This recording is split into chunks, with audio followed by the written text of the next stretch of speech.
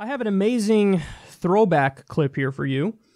Neoconservative David Frum, who of course was part of the Bush administration, tried to take on Noam Chomsky. And this looks like it's from the 80s or the early 90s. And naturally, it didn't go very well for David Frum here. Let's watch and then we'll discuss. You say that what the media do is to ignore certain kinds of atrocities that are committed by us and our friends, and to play up enormously atrocities that are committed by them and our enemies. And you posit, in fact, you say in the Massey Lectures, that there's a test of integrity and moral honesty, which is to have a kind of equality of treatment of corpses. Equality of principles. I mean, that every dead person should be in principle equal out with every other dead person. That's not what I say at all. Well, I'm glad that's not what you say, because in fact, that's not what you do. Of course it's not what I do, nor would I say it. In fact, I say the opposite. What I say is that we should be responsible for our own actions primarily. That's something quite different. I wasn't equating them. I was comparing the treatment of them. If you want my value judgment, we should give much more attention to one priest who we've killed than to 100 priests that they've killed. Notice that this is exactly that's exactly on that. Because your method is to ignore, is not so much not only to ignore the corpses created by them, but also to ignore the corpses that are created by neither side, but which are irrelevant to your ideological. That's totally untrue. Well, let me give you an example. One of your own causes that you take very seriously is the cause of the Palestinians. And a Palestinian corpse weighs very heavily on your conscience. And yet a Kurdish corpse does not. That's not true at all. I've been involved in Kurdish support groups for years. That's absolutely true. It's absolutely false. I mean, just ask the Kurdish, ask the people who are involved in, they come to me, I sign the petitions and so on and so forth. And if you look at the things we've written, take a look. I mean, I'm not Amnesty International. I can't do everything. I'm a single person. But if you read, say, take a look, say, at the book that Edward Herman and I wrote on this topic. We wrote a book about this in 1979. In it, we discussed three kinds of atrocities, not two, three kinds of blood deaths. What we called benign blood deaths, which nobody cares about, constructive blood deaths, which are the ones we like, and nefarious blood deaths, which are the ones that the bad guys do. Constructive blood deaths are things like the Indonesian massacres, which we supported. Nefarious blood deaths are like Pol Pot. But we also discussed ones that nobody cares about, like Burundi. For example, we have probably the only discussion in the literature, I guess, of the massacres that were going on in Burundi at that time. We probably have the only discussion in literature that I know of the massacres that are going on in Burma. Now, in fact, not only is what you say not true, but it's the opposite of the truth. We went out of our way to find the kinds of blood deaths we just ignored because nobody cares about them. Now, again, let me stress, I'm not Amnesty International. I do not have the ludicrous egotism which makes me the arbiter of all atrocities over the world, right? I'm not trying to give an A to this country and a B- to this country and so on. The principle that I think we ought to follow is not the one that you stated. It's the principle that we rightly expect Soviet dissidents to follow. So what principle do we expect Sakharov to follow, let's say? What lets us decide whether Sakharov's a moral person? I think he is. Sakharov does not treat every corpse does not treat every atrocity as identical. He has nothing to say about American atrocities. When he's asked, he says, I don't know anything about them, I don't care about them. What he talks about is Soviet atrocities, and that's right, because those are the ones that he's responsible for. It's a very simple ethical point. You're responsible for the predictable consequences of your actions. You're not responsible for the predictable consequences of somebody else's actions. Now, we understand this when we're talking about dissidents in the Soviet Union, okay? But we refuse to understand it when we're talking about ourselves for very good reasons. Commissars in the Soviet Union don't understand it about dissidents. Commissars in the Soviet Union attack Sakharov and other dissidents because they don't talk about American crimes. Right? We understand exactly why that's just hypocrisy and cynicism when they do it. And we should understand the same when we do it. Now, the fact of the matter is that I spend a fair amount of effort on crimes of official enemies. There are a fair number of people in the United States and Canada from the Soviet Union and Eastern Europe who are there because of my personal activities on their behalf. But I don't take any pride in that particularly. I just do it because I'm interested in it. The most important thing for me and for you is to think about the consequences of your actions. What can you affect? Those are the ones you primarily ought to be concerned about. Of course, every corpse is a corpse, but there's some that you can affect, and there are others you can't do much about. You know, like I can be worried about things that happened in the 18th century, but I can't do much about them.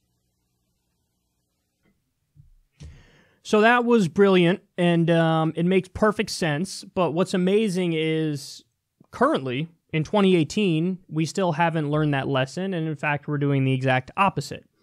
When I say we, I don't mean you necessarily, and I don't mean regular people. I mean U.S. media primarily, corporate media in the United States. If you watch, it's not even hard to see this dynamic at work. So you'll often find, whether it's CNN or Fox News or the nightly news or even MSNBC, what corporate media in the U.S. loves to focus on are the crimes of official U.S. enemies. You'll see endless coverage of that. So, for example, they love to talk about Russia and talk about, oh my God, Russia, and here's why they're a humanitarian disaster, and here's what Vladimir Putin is doing domestically against his own people that's so fucked up, and here's what they're doing in Crimea that's terrible. North Korea is another perfect example. We love to talk about how brutal and dictatorial and vicious Kim Jong-un is. And Syria is another example. They love to talk about how terrible Assad is, and oh my God, the massacres that he's committing and the atrocities that he's committing. Now, usually when they talk about those countries, much of what they say is true. Sometimes they stretch the truth. Sometimes they're flat out factually incorrect. Sometimes, it's U.S. State Department propaganda that they fall for that's patently untrue. But it's a mix. Usually there's a strong kernel of truth in what they're talking about when they talk about the atrocities of other countries, mixed in with some bullshit as well. But that's where their focus is. Their focus is on the atrocities of official U.S. state enemies. Now, what Chomsky is saying is this. You have a moral responsibility as a citizen of the United States of America to call out the atrocities of your own government and, you and your allies, your government and its allies, because those are the ones you can actually do something about. Those are the ones you can actually stop. You're responsible for your own actions. You're not responsible for the actions of somebody you've never seen, never met, will never see, will never meet, and will never know. You could make a moral judgment on somebody else for their wrongdoings. Of course you can. But if all you do is cast moral judgments on other people while ignoring the crimes of your own government and your own allies, well, that's just textbook hypocrisy. And ultimately, that's propaganda. And that's what corporate media does to you in the United States. They propagandize you and make you think all official U.S. state enemies, Venezuela is another one, Cuba is another one. Oh my God, let's talk about how terrible things are in these countries. Oh my God, oh my God, oh my God. Now, when was the last time they were shrieking from the mountaintops about how terrible Israel is treating the Palestinians? When was the last time they were shrieking about how horrific it is that Saudi Arabia is bombing women and children in Yemen? They're currently blockading the country. Millions of people have cholera. Millions of people are starving. They're not allowing in food and medicine. They're bombing mosques and hospitals and open-air markets. So when was the last time they were talking about the genocide committed by our allies? And by the way, we're aiding and abetting that by helping them bomb certain places and arming them nonstop. We keep sending them weapons. So what you'll find is, when the U.S. has a rocky relationship with a government, but it's like a neutral relationship, so say China, or because we do a lot of trade with them, even though we're not like really buddy-buddy, or the Philippines, for example, with Duterte, how we have a rocky relationship recently. Well, for those countries, you just don't talk about anything, really. You just kind of leave it be. When it's somebody who's an official state enemy, who there's no middle ground, there's no gray area, they're just our enemy. Syria, for example, shit on them endlessly, talk about their atrocities. When it's an ally, never talk about their wrongdoings. Ever. Like, the bombardment of Gaza, the bomb fest that Netanyahu did in Gaza in 2014, where he killed 80% civilians. Go back and look at the coverage of that. It was nothing but wall-to-wall rationalization and apologetics for all the war crimes that were being committed. Why? Because it's our ally. So what Noam Chomsky is saying is when it's us and our allies, that's when you should have your strongest moral judgment, because you could try to change that because it's your government. You have some control over it. Now, I get it. It's hard to change it, and there's a lot of corruption in our government. It's hard for one voice to be heard. But you can, in theory, try to change that and maybe have some effect. Popular movements have affected this government throughout time, whether it's the civil rights movement or women's voting rights or whatever. So your strongest moral judgments and most of your time should be spent trying to stop your own government's atrocities, whether it's torture, Guantanamo Bay being open, whether it's bombing 8 different countries like we're doing right now, the illegal drone assassination program, the illegal war in Iraq, and the list goes on and on. So that's Chomsky's ethical judgment. You're responsible for your own country and your own actions. You're not responsible for somebody's actions who you never met and never will meet. But again, you'll see that, and this is how you know it's propaganda. U.S. media will, by and large, when it's an official state enemy, talk about their atrocities all day long. When it's somebody who we have a neutral relationship with, just kind of don't touch it.